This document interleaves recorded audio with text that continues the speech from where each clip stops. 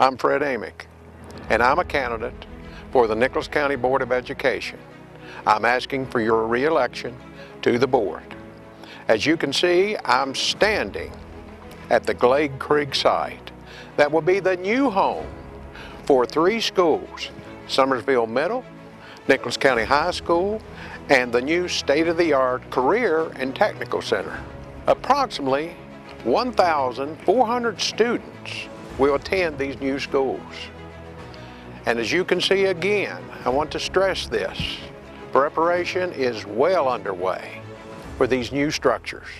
Again, I'm Fred Amick, and I'm asking you to re-elect me to the Nicholas County Board of Education. You know, there's an old adage: you don't change horses in the middle of the stream. It's time to finish the job. Re-elect Amick, Berry, and Kaufman in the upcoming election for Board of Education, May the 10th. Remember, It's ABC for the BOE. ABC, vote all 3.